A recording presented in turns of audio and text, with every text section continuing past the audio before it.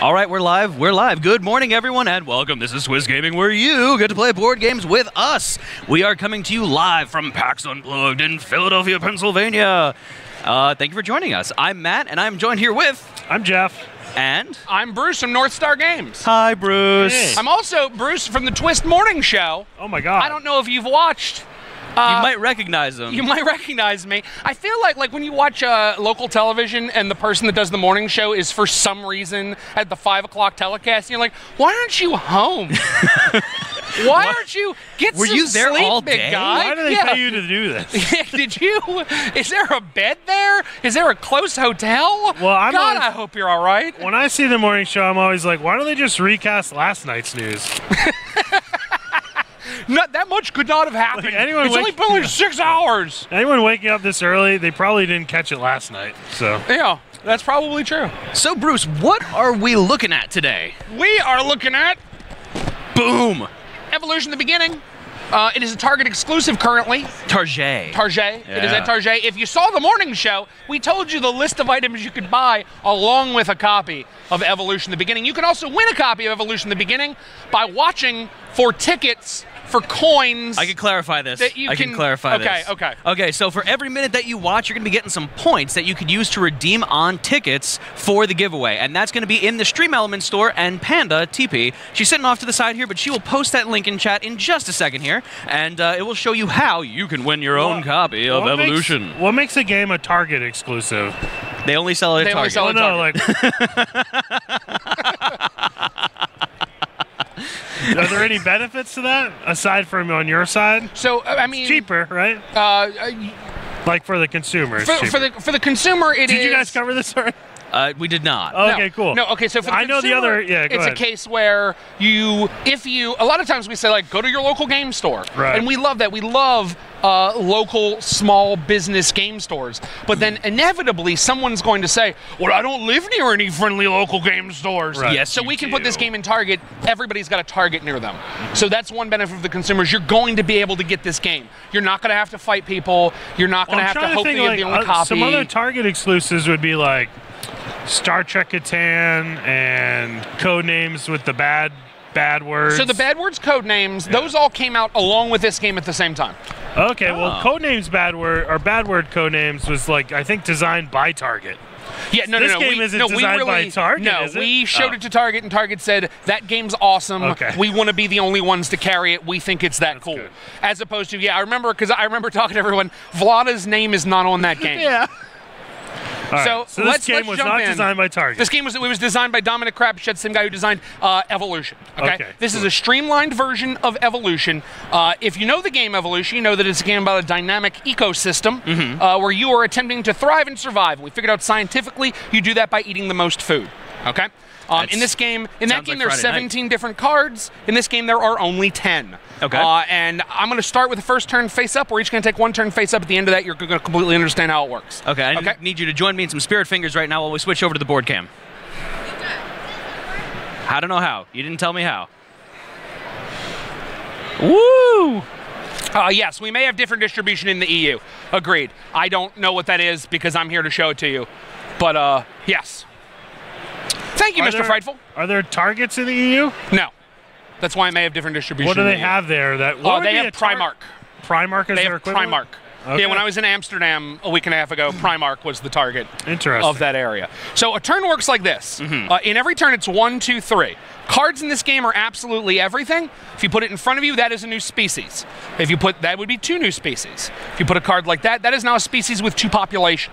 Okay? They also can be good for the traits on the card. So every turn, 1 new species, 2 food go in the middle, 3 cards go in my hand. Okay? And I can use as many or as few of these as I want. There are no limits in this game at all. No limits on hand size, no limits on population. Only one limit, which is you can only have 3 different traits per species. Okay. And that's it. Everything else has no limits, okay?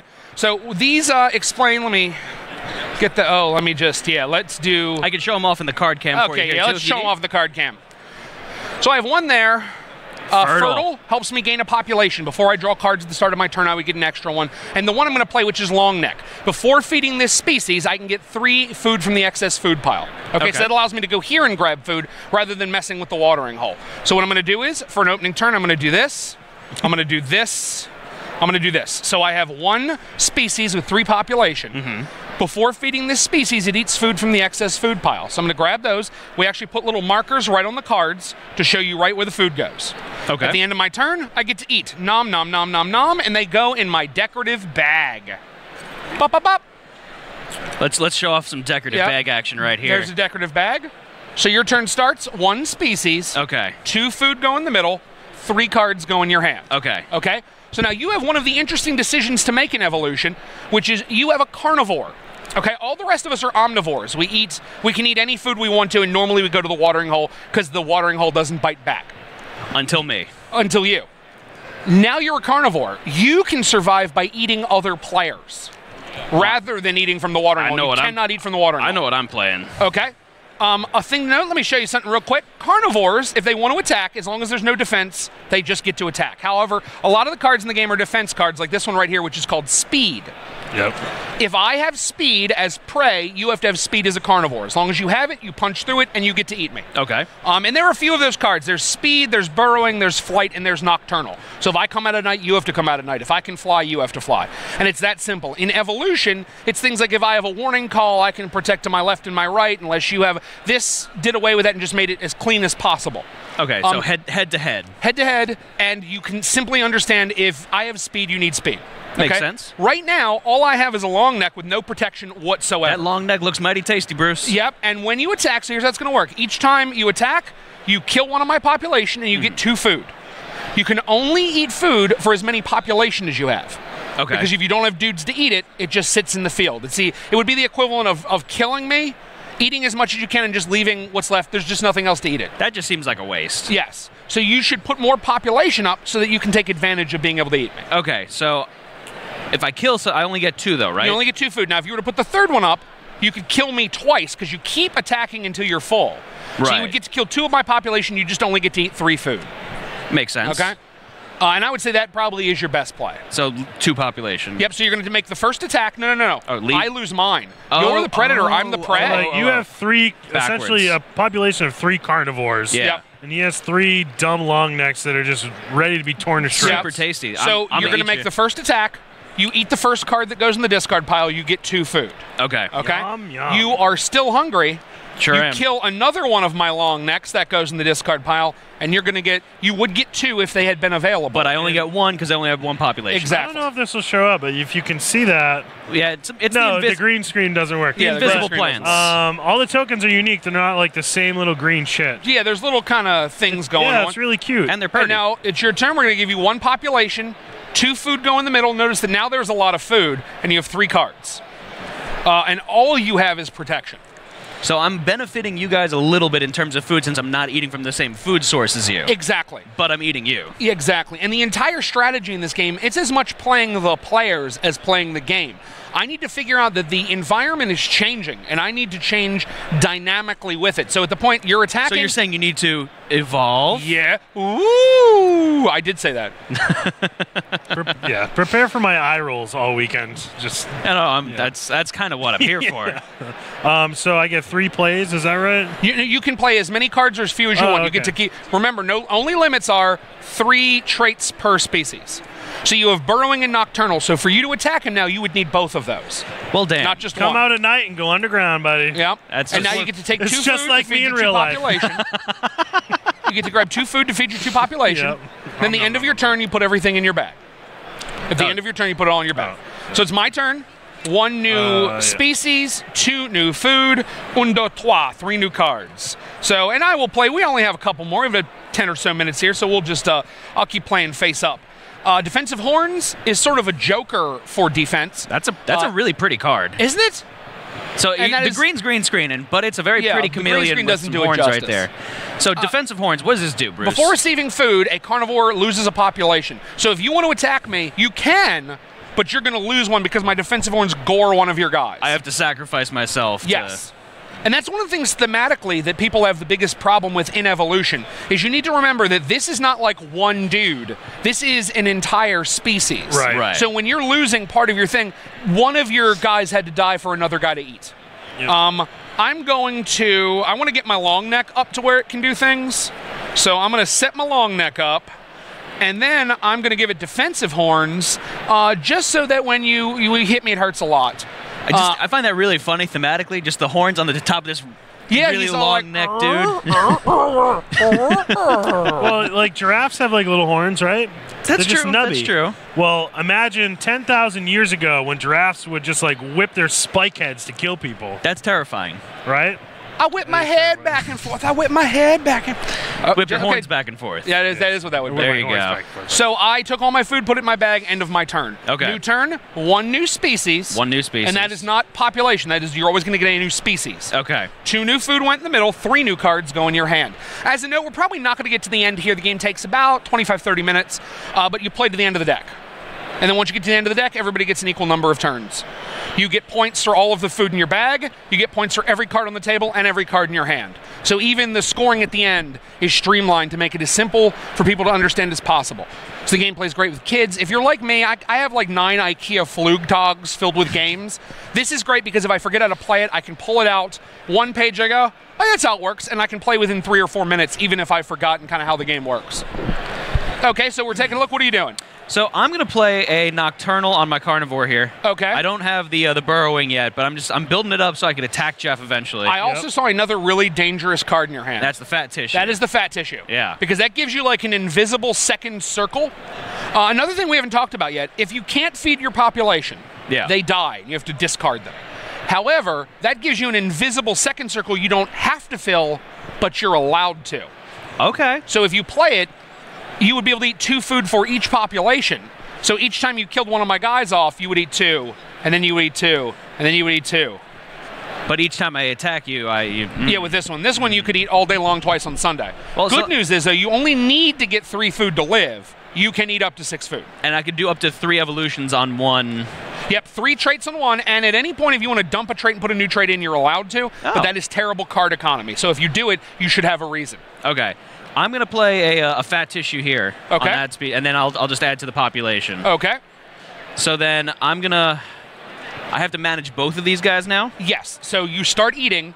There's not necessarily like a threaded part of the eating turn. You just eat. Okay. So do whatever you need to do. So Look at that butt. Yeah, he's got a donk on him. No doubt. Butt donk. Oh, yeah. So I'm gonna not unical. I'm gonna have to eat one of your guys. I'm gonna eat the poor defenseless guy right there. You're going to eat the defenseless guy. Okay, Yeah. so that gets you 2 food. Right. That goes over on your Nocturnal Carnivore. Okay. And so I'm still hungry. Yes. So I'm gonna have to eat your defended guy. So once you do, it's going to kill your guy anyway. Right. But you'll cost me 1 as well. Might as well. So then I'm dead. And then I kill You're this dead. off. Yep. And they all go That was a bad discarded. shot right there. And then now your fat tissue guy eats from the watering hole. Right. And can eat 2 food per population because of fat tissue. So I'll take some extra food. Because the card is unbalanced and it's a broken game. Where How do you really feel, Jeff? It is not because he's undefended. Yeah. I know. So I'm as gonna soon as you get a destroy him. carnivore, you can rip him in 3 pieces. Yeah. And And that's because he's that big, you can rip him in 7 pieces. Yeah. Right. Pretty delicious pieces too. Indeed. Probably slow roast me. You know. Indeed. The problem is they cook down to not a lot. You buy a lot when you start, and then there really isn't a lot left. But the fat's the flavor. Yeah, oh, absolutely. So you can now put all those in your bag. Okay. And Jeff, it is your turn. Yep. 1, 2, 3. Da-da-da-da. And remember, you have a chance to win this game by watching for minutes to get coins to buy the small prize, and then when you buy 4 of the small prizes, you can turn them in for the medium prize. And when you get 3 medium prizes, you can get the big prize. And you could also redeem the points for like Tootsie Rolls and like a bouncy ball. We're just like Chuck E. Cheese. Exactly. It's exactly like Chuck E. Cheese. So what are you doing there, Jeff? I'm going to murder your carnivore. Yeah. Oh, you're eating entirely. Oh no. Entirely. Oh, you're killing the entire Just population. one big gulp. Well, damn. So I'm gonna unhinge my jaw. I was going to have to explain this. I'm glad you got to it. So now you're going to discard all 4 of those cards. Anytime a species goes extinct, which is exactly what happened there, you get 1 card in your hand for each of the traits that your species had. Okay, so so I'm you gonna do get get 2 2 cards in your cards. hand for it, and you're going to Perfect. get your 3 food. Boop, boop, boop. Yep. And then I get 2 food for this guy. Yep. And then I collect. And it moves over to me. 1, 2 in the middle, 1, 2, 3 in my hand. And let's see what's happening. We'll throw those in the discard because, yeah. So how are we on time right now, Panda? Got to start with the circular. So what can you take us through the scoring of how this Absolutely. would score out? So we play until the deck is out of cards, and then everybody gets an equal number of turns. So it would make sure that it would end here. Bob would like to point out that it would be good to have a board game version of Chuck E. Cheese. I agree. You know, at one point I actually wanted to do it for con. I wanted us to set up, and every time you played a demo, we just handed you tickets, and you redeemed them. I still want to try and do that for WashingCon, our local convention in Washington, D.C. So It is a thing I've thought of, and I think would be super cool. So, and I agree, it would get kids into it. Wait, are you talking about like a ticket simulator or like a rat dancing game or like a pizza joint? Yes. Yes, I think all of that would be wonderful. Also, like 4 animatronic guys. So for the end of the game, it works like this. Okay. Everybody gets an equal number of turns. When you're done, you're going to get 1 point for every piece of food in your bag. You're going to get 1 point for every card on the table. So that is 1 point for each population and 1 point for each trait. Okay. And then 1 point for each card in your hand. Okay. You add all that together, and the most points wins. 1, 2, 3, 4, 5, 6, 7, 8, 9, 10, 11, 12, 13, 14. So I would have 2, 3, 4, 5, 6, 7, 8, 9, 10, 11, 12, 13, 14, 15. Oh, come 15. on, Bruce.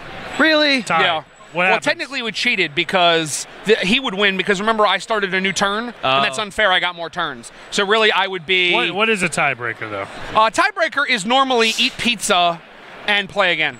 That is the classic North Star Games tiebreaker, which I'm going to assume we went with. Play without. If there's a tie, order pizza and play again. Oh, you weren't kidding. That's if you hilarious. look at all of our games, that's actually a running joke in the games. Every game, no matter how heavy or light it is, tiebreaker's always buy a pizza and play again. That's excellent. Yep. All right, so real quick, is there anything else you wanted to point out before we got to wrap up here, Bruce? I would say, please, if you are not watching this and you're live here, come check out our booth. If you're coming tomorrow, come check out our booth. If you're not, check us out at NorthstarGames.com. Please, I do social media and content for North Star Games. Find me at North Star Games and talk to me. My whole job is to talk to you about the lovely things we make and about what you're doing in your life. And Bruce is pretty damn fun, gotta say. I try, gosh darn it. He's got a Philly cheesesteak hat on. He's got to be Well, fun. I mean, we're in Philly. I was going to do the Hawk, and then I was like, we're in Philly, and I own this hat. I need to come for game time. Will you take me for cheesesteaks later? Absolutely. We'll do that. All right. And I'll take you to a real place, not Pat's and Gino's. Okay. Sorry, people that own Pat's and Gino's. All right. They're watching, I'm sure. And please, check the game out at your local Target, your local Target. Pick up an all-right apple, a perfectly passable apple, and a copy of our game. Inside joke from pre-show. Yeah. Check out the morning show. It was delightful. All right, thank you so much, Bruce, for joining us. We really do appreciate it. Thank you so much for having me. Everyone, stay tuned. We're going to be doing the giveaway a little bit later. And remember, buy some tickets, redeem some stuff, and you get your own chance to win a copy of Evolution. Wait a minute, Anne's helping me. Anne's helping me. Yes, everybody out there, give me 30 seconds. We're up for the Toady, which is like the Oscars of the board game world for Happy Salmon. TOTY. Go check it out online. You can vote for us. If you take a look at the people that are kind of in that space, it's not really like gamer companies that are there, and we want to show people that like the gamer population is important. There is a vote that helps us win like the Oscars of the toy world. It is called the Toady. It is the toy of the year, and we are up for Game of the Year, which is a really big deal, but I forgot because I'm not holding a salmon. So please, if you're out there, if you can find the link, if not, check on at North Star Games on Twitter, find us on Facebook, you'll find the link. We would love for you to vote because we really want to win this. We want to show people that North Star is an important game in that toy space as well with Happy Salmon. And thank you so much. You are literally the best. Sorry, guys. No, that was good. Absolutely. That was good. Go vote for Happy Salmon. Please. All right, thank you all for joining us. This is Twist Gaming. Stay tuned. We're going to be bringing you more coverage from PAX Unplugged here in Philly. I'm Matt. Jeff. I'm Bruce from North Star Games. Vote for Happy Salmon for the Toady. See you later. Bye.